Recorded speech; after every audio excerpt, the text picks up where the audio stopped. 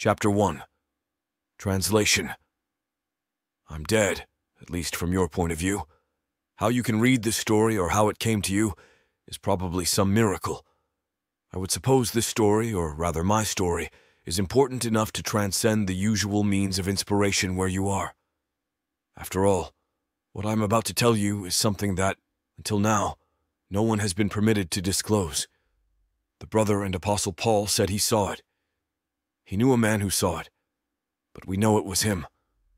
My journey is one of surpassing wonder. Metaphor and simile are the only way to understand it. Even now, after having experienced it, I cannot tell you the story without using symbols, images, and representations. It is a world between our world and the final destination. It is a waiting place for our resurrection, the nexus between that place not even metaphor can transcribe, and the created order of color, dimension, space, and time can give substance. It is the way station, the artist's studio. It is the second heaven. Unlike John, my journey is not apocalyptic, as scholars have come to label it. Besides, he lived to tell the tale. I presume it might as well be apocalyptic genre, knowing life as you did inside the grand narrative. My introduction probably seems so much gobbledygook already. As with life and identity itself, however, perhaps the unfolding of this narrative will provide illumination. The end came in the most prosaic way. I was in my hospital bed, unaware of the story unfolding around me. Those I love were nearby, but my wife's face was my last vision. Her face seemed to glow with a vivid aura while the periphery of my sight grew increasingly blurred and dim until all went dark. No fear surrounded me at that moment, only calm. Then, a swirl of light began to encompass my feet. It stirred progressively faster and faster, like mixing chocolate syrup into milk. Quickly, the cloud of light engulfed my body, and I felt the sense of moving forward. I did not feel alone, for the swirling light seemed alive, comforting me, holding my hand. I could feel the acceleration as I moved into a tunnel of light brighter than I could ever have imagined in my former life, more brilliant than the sun. As I lifted, I felt my arms float horizontally to my chest and my feet dangle. The scene was like the opening credits of Doctor Who as the TARDIS hurtles through time, except this was no special effect of human imagination. It was real. Later I realized that reality is a slippery concept, but my experience wasn't as vague as a dream even then. Its vividness and concrete experience flowed with my consciousness, consistent and continuous. All my senses were aroused. I could see, hear, and feel all in perfect sensation. I never felt more present as the eternal became tangible. Cuddled by the mist of light, I heard voices singing as I moved. It sounded like Gregorian chants within a large chamber or cathedral, and their voices absorbed into the clouds of light like synesthesia. But equally, I could feel love and joy like warmth across my avatar. It seemed to radiate with the passing ebb and flow of brightness, supplying the visual sense of movement.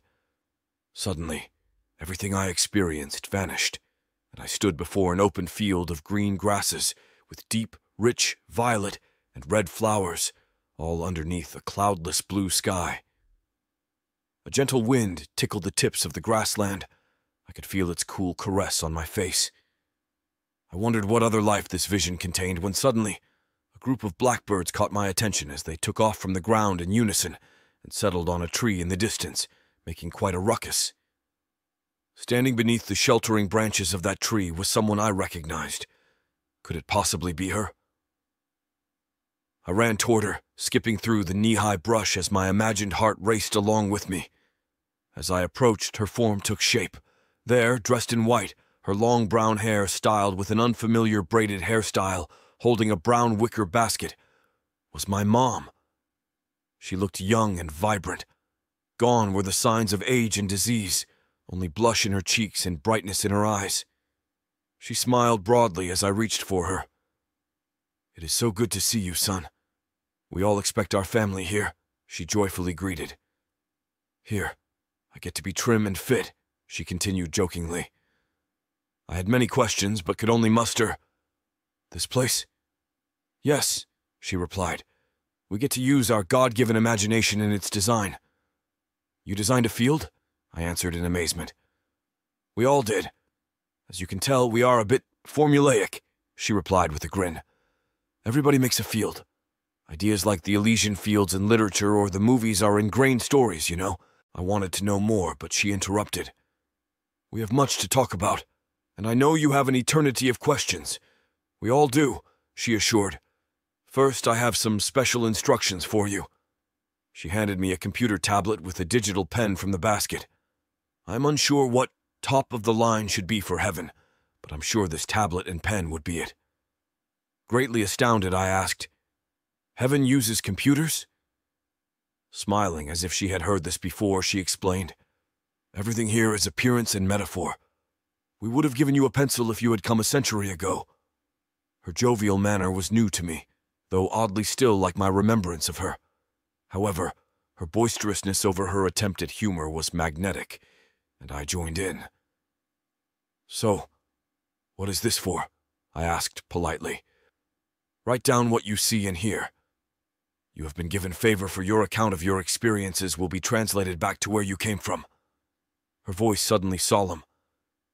I felt a quickening of the wind as my mother sat down at the base of the tree and pulled out an apple from the basket. Want one? I have as many as I need. Come and sit with me for a few minutes. I had more questions than an appetite. So much I don't understand. What will I be shown? Why have I been given this task? All in good time, son. You were such an inquisitive child, she said with a new smile. I don't think I had ever heard my mother use such vocabulary, but it seemed she had been waiting a long time to use the word inquisitive, using it at just the right time. I suppose eternity provides the opportunity. As I gazed at the sky through the tree branches, my mother seemed filled with renewed energy and liveliness. Even though time had passed, my memories lingered beneath the shade of the tree, while all regrets or worries flew away like the birds that led me there. The desire to spend more time with her and have conversations was overwhelming. Few people who reach this point go back, she said, eliciting some small talk. Some, though, get a special glimpse, usually not fully understanding how imagination works, the power of God, or the grand story. They go back sometimes with some misinterpretations that the critic uses. They don't realize that this place is not the highest heaven. They take back more of their own imagination than God's. The critic? I queried. Yes, the devil, she replied. But you are drawing me into the questions. We don't have the opportunity right now. Let's go to get you started on your mission. When you are done, come back here for the reunion. Your grandparents and cousins are eager to see you. And above all, you are to stand before the Lord. So that will be fun. She took my hand as the haze of light swelled, enveloping us both. Then, almost at once, we stood before a large edifice of many stones like granite. It stretched to either side as far as I could see, and was just as tall. It had windows as large as any I have ever met on earth. They were about 8 feet tall and 13 feet wide.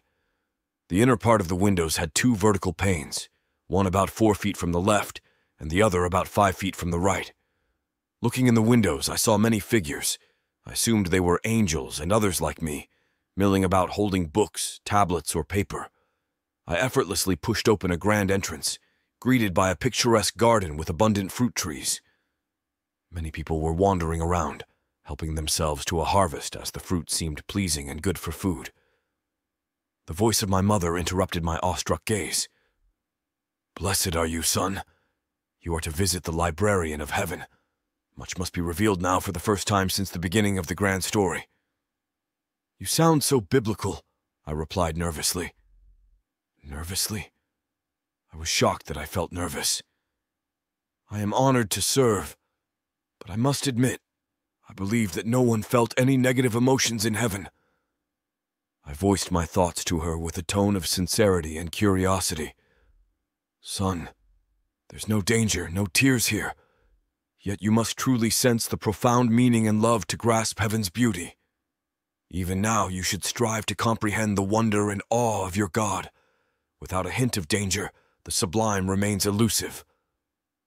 To glimpse beyond the beauty of heaven to the sublime, you must also grasp the story's gravity. If you're feeling nervous now, wait until you're standing before heaven's very throne, she shared with me. Then, to my further astonishment, she quoted a poem.